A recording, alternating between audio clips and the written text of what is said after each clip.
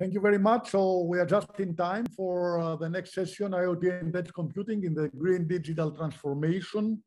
What we will be doing in this session is we will be discussing and giving you information and insights on the AI and the IoT roadmap. Actually, this is a major result of the IoT project with a lot of information and insight and foresight on the developments on the IoT space, how it supports the twin transformation of organizations, and also a glimpse in the future, what lies ahead in terms of IoT, including some actionable recommendations, policy recommendations, but recommendations to different stakeholders. So we will give you insights on the IoT roadmap, but we invite everybody to download the roadmap and read also the details. Now to do so, we have with us Svetoslav Mihaylov from the Internet of Things E4 unit of DG Connect, who is going to give us the policy context. And then we've got also a technical presentation from Francisco Molina from Archimède Solutions and a panel discussion. So without any further ado, I would like to give the floor to Svetoslav for giving us the insight from the European Commission, mainly focused on the policy context. Svetoslav, the floor is yours. So yes, good afternoon. My name is Svetoslav Mihaylov. I'm a policy officer at DG Connect, Unit E4, which is dealing with Internet of Things, the European Commission, and I'm focusing on interoperability, standardization, mainly in the energy area, but also in the other areas. And I've worked for a number of years there with OSC, etc., also on interoperability within the smart cities. And today I'll give just some components of the EU perspective on IoT and Edge Computing for the green digital transition. If we're looking at what are the trends, of course, very familiar to all of you, but just again, a kind of reminder, not something that necessarily is linked to the European institutions, but we are responding to the trend of the market. So we have this moving from the cloud, which is more or less well developed now, towards the edge, or the edge cloud, and then the far edge, the very devices. So it's very kind of a not very distinct distinction between the cloud, what is in between, and the very far edge. And then, of course, these things at the edge, they also have computing power. They can also run applications. They can aggregate data. They can do other stuff. So, of course, if we want to, I mean, this is happening anyway, moving to the edge. So if we want to have a coherent Internet of Things, edge cloud continuum, etc., then we need to federate and to orchestrate the resources at the very edge. So that's kind of the notion of the trends that are happening. What is the Commission doing? Well, one of the things that it's doing is it prepared this European strategy for data, which was aiming at achieving different goals. Let's say, I mean, it was starting from the European Fit for Digital Age priority, the Green Deal for Europe priority, the attempt to have technological leadership and sovereignty, to have strategic autonomy, etc., etc. And on what is it? I mean, it's many things, but it's a more strategic approach to enable stakeholders to gather, store, pool, share, and analyze data securely. If you look, I mean, it has a number of actions and a number of co-actions that are happening in parallel in order to achieve the goals of the strategy. But if you look at some two areas of action that we have, so one is cloud actions. So there we develop cloud rulebook, the co-investment in cloud to edge services, cloud federation, marketplace, etc. So there, you see, we're developing two instruments. So one is the IPCI on the cloud and edge, so important project common European interest, and then together with the member states and everything. And then there is the European Alliance for Industrial Data, Edge and Cloud, where we have a lot of industrial and other players that have signed and are joining towards the common goal. Now, on the other side, we have also the data actions. So we have legislations such as the Data Governance Act, the Data Act, the co-invest, and there is the co-investment in new data spaces, which is happening within the Digital Europe program or the digital program. And to this end, we are also working with other stakeholders, such as you see here, for example, GAIA-X, on use case, technical architecture, federation, interoperability standards, and so on and so on. So it's not a Commission or EU initiative only, it's everybody's initiative. It's all the stakeholders together, all the European stakeholders together. There are a number of actions that we have planned or we have already in the process of implementing within, say, the Horizon Europe or the research and innovation area. Some of them are horizontal, some are vertical, etc. They cover from the far edge through edge to the cloud, hardware, software, and so on and so on. One of the things that already the selection ran and the projects were selected, and there will be a gap and already the projects will be starting soon. So this is the area of future European platforms for the edge, so meta operating system, which is the idea of, again, as I said, we need to orchestrate these IoT devices, these edge devices. And in order to do this, we have requested a number of projects to develop this meta operating system that will be managing the resources on a dynamic basis and allocating processing capacity where it's most needed. And then we have other couple of actions in the horizontal, which are the environmental tools for decentralized intelligence at the edge. We have the cognitive cloud framework, which is about AI-enabled computing continuum, etc. And you see the other actions, such as the open source for cloud-based services.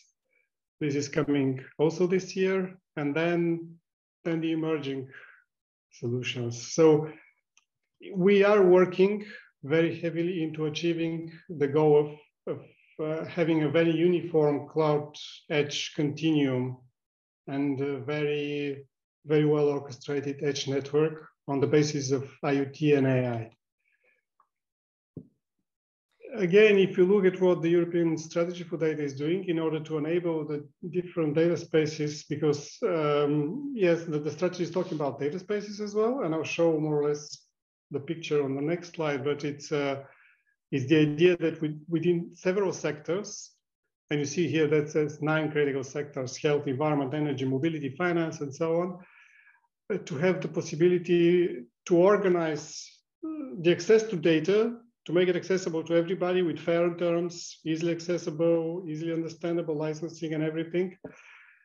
So this, of course, is aided by all the other actions that we have, like, the GDPR, which introduced rules and values to be respected within the data area. Then we had the free flow of non-personal data that we introduced. This was a very important step towards the data space, and so on and so on. So this availability of high quality data to create an event, this is in the heart of the data space. And then what are the rules to access and use this data in a fair, practical, and clear way? So these are the main kind of cornerstones of what to do. Then in this, I will move it actually here. So what is happening there? We have the so-called high-value data set from the public sector. So within these different 9 sectors that I mentioned, which needs to be made accessible, but of course, ideally, it has to go further than this. This is the very start of it. It's driven by stakeholders. Yes, it's not a commission thing, as I mentioned already at the beginning. Rich pool of data, varying degree of openness. Indeed, I mean, we don't expect that every data will be accessible in the same exactly way. I mean, because data is different and its sensitivity is different, its value is different, and so on and so on. We will take care of the governance, but the whole initiative will take care of the governance, so contracts, licenses, access rights, usage rights, etc. There will be technical tools for data pooling and sharing. And then within the digital program also, there is the so-called Data Space Support Center, which has, I mean, I had a specific slide on it, which I'm not going to show due to the limited time, but it's coordinating the development of data spaces, assuring common standards, interoperability, tools, and so on. It has a lot of aspects that it covers. But it's basically because these data centers, no matter if they're in the energy, mobility area or health or something, they have a lot of things in common on one side, and on the other side, they need to be exchanging data with each other. I mean, it doesn't make sense that you do something about the aging people, which is health related within the home, and you are unaware about this when you're dealing with the energy in the home. So it's really dependent one on the other. So they need to be able to exchange in a very uniform way information, and that's why they need to be based on common principles. And of course, being based on common principles brings down the price and increases the take-up. So the technical infrastructure for data spaces, that will be taken care as well. It's the edge and cloud services, smart middleware solutions, so one on top. There's a marketplace where we'll be able to find this data. And you have seen this in many of the projects that we'll be running in the data area. They always deal with this marketplace, and we always request it. It's building up also on high performance computing. Of course, it's using AI. Everything will be using AI in the future. And then we have also, so there are a couple of things in the AI area that have been funded within the first program of the digital program. So one is, there are more, but the two mentioned here are AI on demand platform, and then the AI testing and experimentation facility. So the possibility to create, test, and experiment with different AI models in several areas, like for example, in the mobility and energy area, which is covered under the cities and so on. I'm not going to go into details because I think this must have been covered or will be covered, but the project, the Creation Support Action Open AI, created a design principle for data spaces. So this is already giving the ground for the work that will be done within this Europe program and also within Horizon Europe, because in the area of energy, the approach was first to have innovation actions within Horizon Europe that will be preparing the deployment in the digital program. So there, I mean, again, I'm not going to describe this in very detail, but you see there are 4 design principles. There is a high-level architecture. There are building blocks, which are covering technical, business, organizational, governance aspects. They have looked into the design principles and at several specific areas, such as manufacturing, health, energy, and agriculture, the governance and business models. This I mentioned already a couple of bullets before. There is a roadmap, and then there is the ecosystem that will be supporting this data space. So fairly full picture. So, and it's available on the web, so you can always go and consult it if you haven't done so yet. What will be used in all this interoperability, in all these data spaces? Well, one approach that we have applied in the past and we think will be working in this area is the minimum interoperability mechanisms or principle, or sometimes called minimum viable product, which means that we have minimum but sufficient capabilities which are needed to achieve good enough interoperability of data systems and services.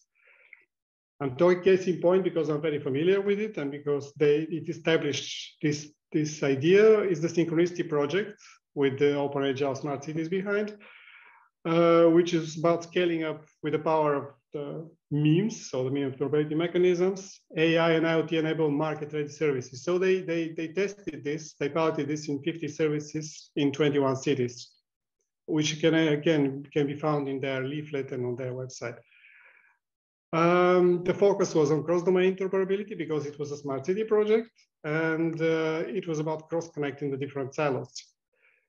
It was supposed to be easy, simple, quick, and cheap to implement, and easy to test for compliance. It was based on existing standards. Some of them were, as the work was going, were modernized, supplemented, etc. But standards such as NGSILD, the SAREC for cities, and so on. Then it was also kind of taking inspiration of the pivotal points of interoperability, which were developed together with the US. And it was heading for development of a viable market, cutting costs, minimizing risk, and preventing vendor lock-in.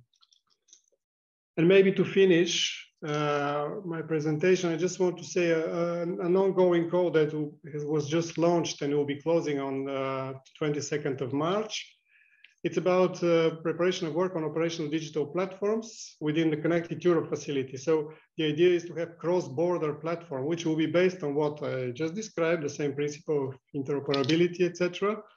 And will be, this very call is about coordination support actions that will be preparing the works project, the deployment of such platform within energy, mobility, or combined.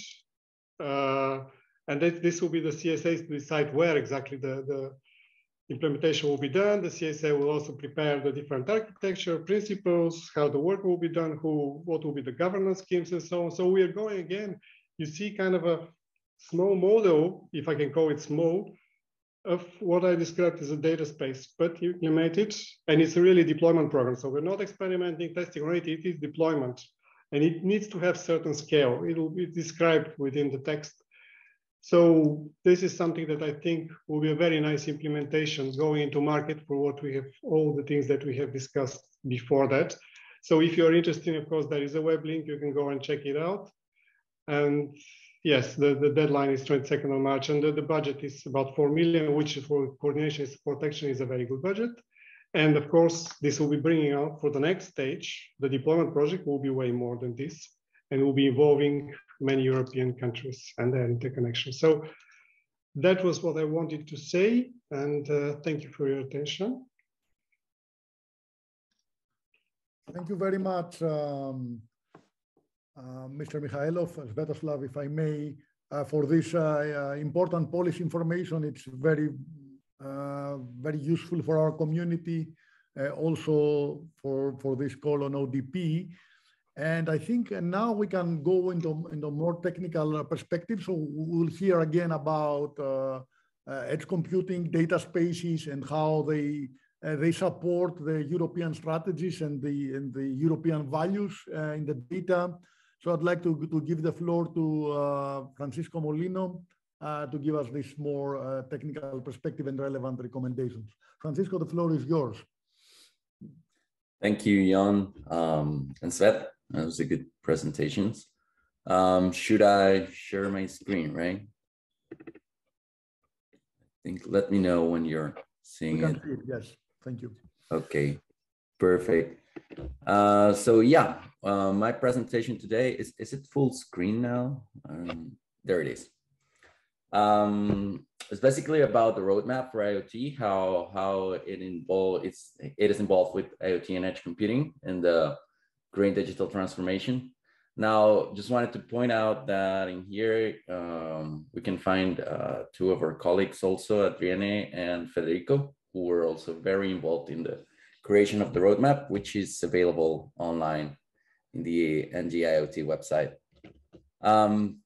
So yeah, the analysis was based on a market research and business modeling at first.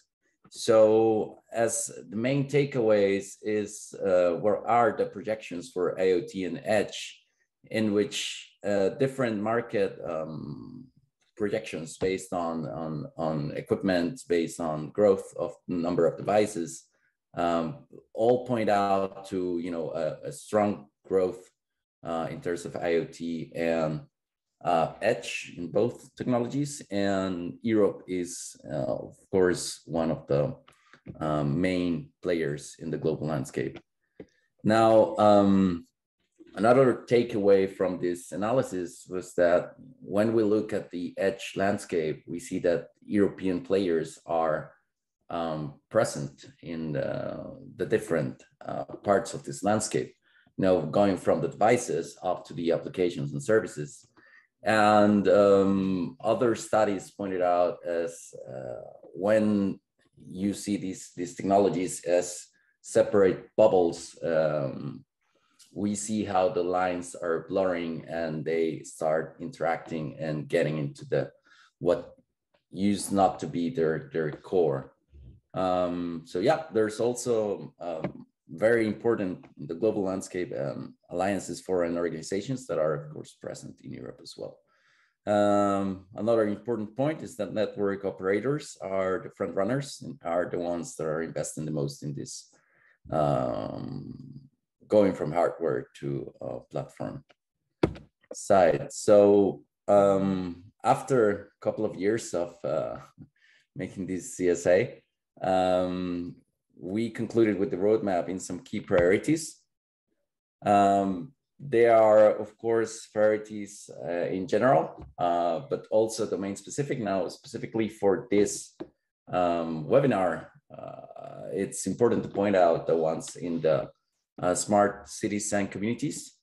And then very aligned with Svet's presentation, we see that still there are challenges and barriers, and well, of course, the key organizations that we can see on the right side of the screen. But then the current state and trends that were also briefly described with the synchronicity slide of Svet, we see that there is an European ambition to develop, to deploy 10,000 climate neutral and secure edge nodes, which is a quite ambitious objective. And then part of the priorities and actions concluded by the CSA was to embed edge in cloud strategies, so making this paradigm shift more and more close to a reality through partnership across the demand and the supply side. And of course, open source is one of the main players in this aspect. Now, we divided the priorities in three main aspects. So the first one is, in general, the economic and policy priorities. And we see how in the roadmap, we have this list over here, which includes the support for SMEs and startups, the data as critical assets. And as you can see, digital skills and competencies is still a priority to be tackled, especially when you go on the domain specific side. Trust, which is going beyond the GDPR. Of course, the legal part, the interoperability and replicability, which we can see with the memes, and the innovation, procurement, and sovereignty. So those are the priorities identified. Of course, this is just a brief description. More detail is in the roadmap. Okay, let me see. When it comes to our DNI, Fede was the one putting it all together, but I will summarize in dividing the priorities into technologies. Basically, we have the IoT priorities. These are just the high-level titles, of course, the autonomous IoT solutions, the human and sustainable developments in the loop. And when we go to the interaction of IoT and edge computing with other technologies like 5G and 6G networks, we find that to make this possible, or to make the objective possible, we need to have and create a reliable, low-cost, of course, sustainable, scalable, most importantly, IoT networks. When it comes to AI and machine learning, we see that the priorities in data go from data processing architectures to decentralized, trusted and effective decisions for IoT, of course, with the processes, and important as well, the monetization models, right? Because technologies need to go hand in hand with the market. For cloud architectures, also an habilitator for the implementation of IoT and edge technologies. We see collaborative orchestration, energy-aware cloud-to-edge infrastructures, and the advanced electronics and cybersecurity are also key priorities in our DNI. I just wanted to move quickly through this so that we can go to the key recommendations, which we grouped by program and specifically by topic.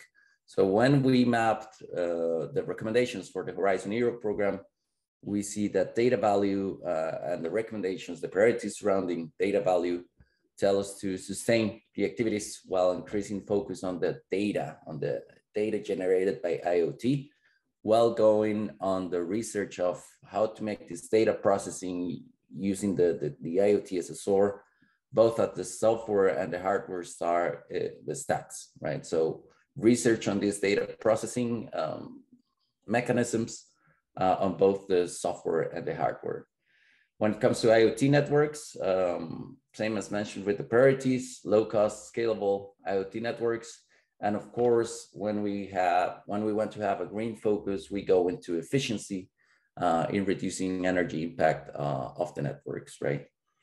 Now, very related to the previous one is the cost efficiency of solutions. We propose to reduce the cost of management of these complex IoT platforms by semi-automatic and automatic scale approaches. And of course, the process interoperability so that you can have, do not sacrifice this interaction because of the cost efficiency of the solution. Now, passing to data management,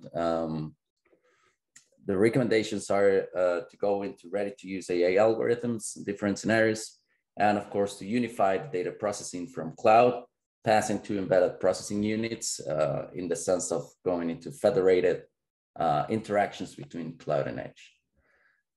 Following the recommendations on the edge computing, for the Horizon Europe program, we have the IoT operating systems. Now, the meta operating systems are now on the scope, but eventually the focus should have to go on beyond these meta operating systems. My colleague Federico could elaborate a lot under that topic, by the way. And passing to the IoT integration with other technologies. Same as stated before, those are habilitators to go hand in hand with the IoT and edge technologies.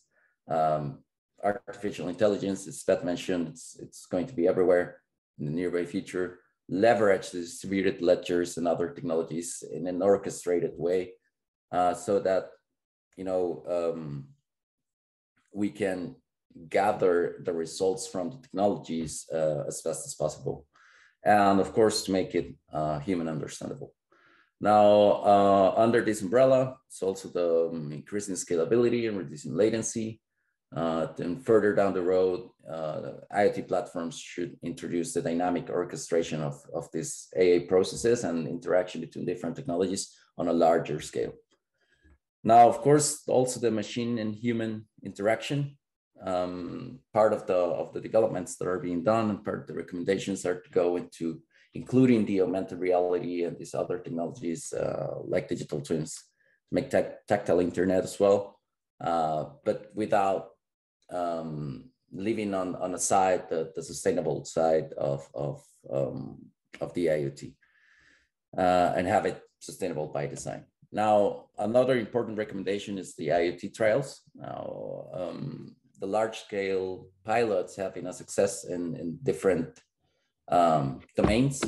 However, the proposal is to transfer this experience to other domains as well that are important and invest on experimental infrastructure for cloud edge solution.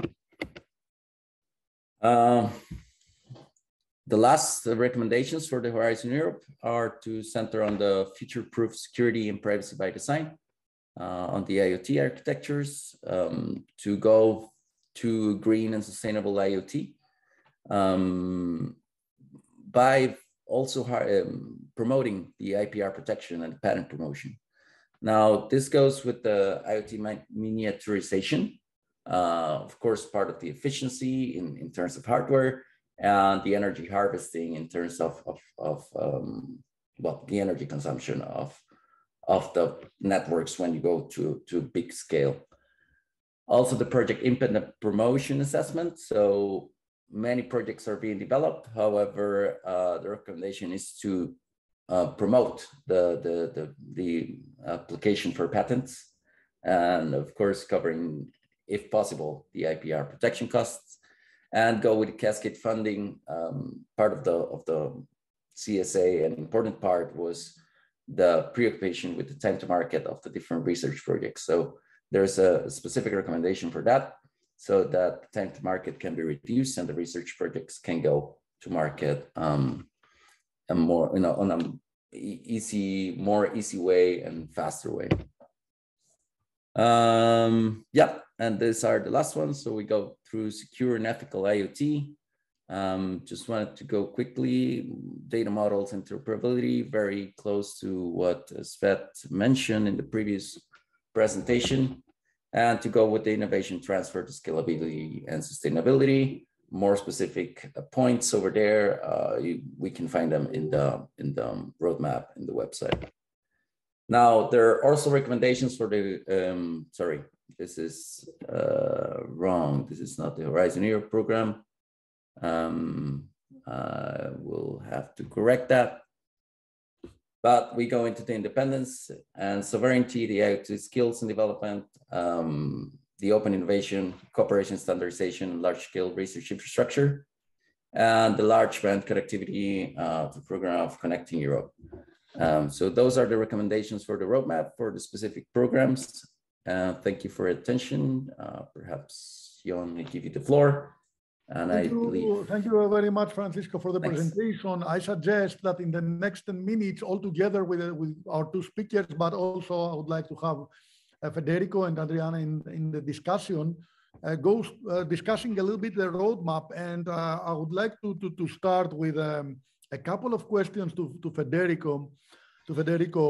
About the aspect of sustainability and environmental performance on IoT. The previous decade was the decade of the digital transformation. Now, this decade, when we build IoT systems or IoT cloud systems, we should not just think about the latency, the performance, the real-time aspect, but also the sustainability, right? The greenness aspect, the energy efficiency. So what are the recommendations of the more specific recommendations of the roadmap? How you should change IoT programs to contribute to this direction?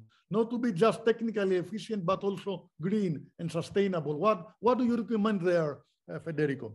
Yeah, thanks, John. So the topic of IoT and sustainability is, of course, quite wide, and it's, let's say, it can be two sides of the coin. Somehow, I mean, IoT is an enabler to generate solution to support sustainability. But on the other side, as you were mentioning, the point is also to understand how much an IoT infrastructure is sustainable. And of course, this is reflected in different layers in the stack. And you have the network, the serving side, and the computational aspects, and all of them need to be taken into consideration if you want to kind of ensure that all your IT infrastructure is sustainable. And of course, we have been seeing a lot of trends starting from the lower level on the hardware side for pushing hardware architecture that are more energy efficient. And despite, of course, the trend was not driven by the need for reducing energy consumption, but more to reduce the cost of computational infrastructure, but still you get this as a side benefit. And it's clear that, for example, now we have a lot of investment toward ARM-based architecture and other computing systems that, compared to previous hardware architecture, are more energy efficient, but this is not indeed enough. And especially if you consider that more and more we are introducing workloads that are not only in the cloud side, but also on the edge, that are more computationally heavy, especially in relation to artificial intelligence computing. And this clearly demands for trying to better specialize the computing efficiency, especially for these high intense workloads in the hardware side. So you are saying, sorry, Federico, is another question. So you are saying that this shift from cloud to the edge is also key for sustainability, right? So yeah, absolutely. I mean, environments, the IO, and reducing emissions. I don't know. Make a comment. And of course, when you move to the edge, things get a bit more complex somehow. Than you know, it's easy, for example, to compute how much energy you are using and how much efficiency you are inside the data center. You know, it's a closed border, no? But when you go in an open world, things become more complex because there are things you cannot measure today. So, for example, we don't know exactly in real time what is the impact of moving some data over the network. So of course there is work to be done on the measuring and understanding of the problem, especially in the case where more and more edge distributed architecture will be appearing over the networks. And this relates also to the fact that probably there is the need to push for policies from the authorities to open this data. And actually this is also today a problem from cloud perspective infrastructure, because while you have a lot of information on the monitoring of your workloads in terms of CPU load, memory load, you have no access. The provider do not give you any access to any information related to the footprint in terms of energy efficiency or what are the sources of energy that are currently used by your workloads. This is all not transparent and not even standardized in terms of data sharing. So moving toward the edge, this has become extremely important if you want to be able to understand by combining the different pieces of infrastructure you're using to create your IoT edge infrastructure. That might be private or public clouds or devices you own, to understand exactly what is the footprint you're having on the energy consumption. And the other element which is important to not forget is, of course, the computational services that you use on top. And the problem is maybe quite neglected today, but it's true that you know, we are getting used to the high availability of computing capacity. So we don't look anymore, as in the first years of computer science, the efficiency of the code we write, but in terms of energy consumption, different programming languages has totally different energy efficiency. And we probably, if you want really to be sure that things are not going to be energy inefficient, we need also to start looking into this. And actually, this is quite a problem for data scientists at the moment, because the most used programming language there is Python. And you might be aware that is one of the most energy inefficient languages ever, especially if you use the official CPython version compared to other version. But so there is still a lot of things to be done in this sense. Thank you, Federico. Very good. Another topic, you know, reading the roadmap, another topic which is stressed there, and it was in Svetoslav's presentation, is digital autonomy. So I'd like to turn, you know, to Adriënne to welcome Adriënne in the discussion, and maybe, you know, later on Svetoslav on the following question: what are really the challenges for digital autonomy in Europe? Right? Is it technical? You know, building the autonomous system. Is it ethical? Because we are having regulations, and it seems that trust is very important, and unless people trust the autonomous systems, it's not going to happen. So what are the main challenges, and what is the take of the roadmap on the digital autonomy topic? Thank you, John. I think it's a combination of the technology, of the ecosystem, and of the human centered, more the human-centered factors like trust. So of course, infrastructures are extremely important. We also need to focus on the resources we already have in Europe. We focused a lot on bringing the different players together.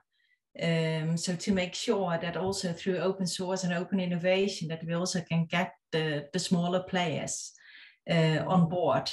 So that's really important. Of course, we also need to focus on the uptake of IoT and new technologies, and that is very important to look into the user side, and to have several initiatives and really and also the legislation. So we really have an ethics and privacy framework that also supports that trust is increasing among users.